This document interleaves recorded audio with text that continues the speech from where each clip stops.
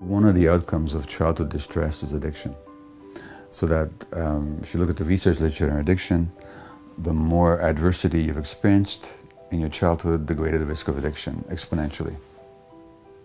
And in the downtown east side, Vancouver, which is a population very much affected by addiction, in 14 years I never met a single woman who had not been sexually abused as a child.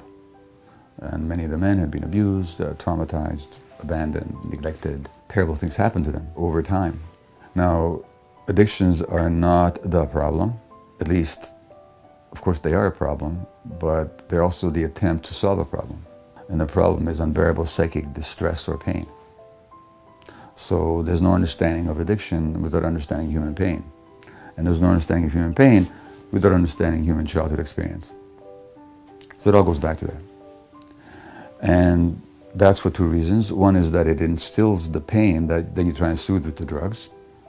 And not just the drugs, also with addictive behaviors of all kinds, from shopping to eating to work to internet to pornography to gambling, video games, whatever you're addicted to. These are all your attempts to escape pain, distress, discomfort with the self. And no infant is uncomfortable with themselves, so that discomfort is a response to the parent's discomfort.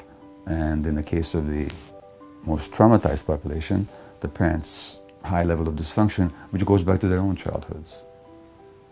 So there's no one to blame, it's multigenerational, but that's how it's transmitted. It's not genetic. Alcoholism is not a genetic disease. Drug addiction is not a genetic disease. That's one of those myths that our society likes to hold on to.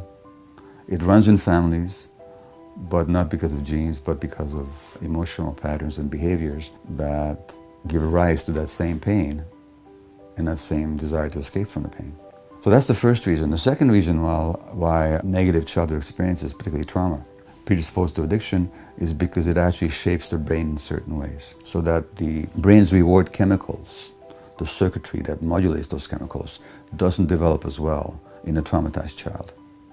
Nor do the circuits that regulate stress. So their way of regulating stress is to do something that soothes their pain temporarily.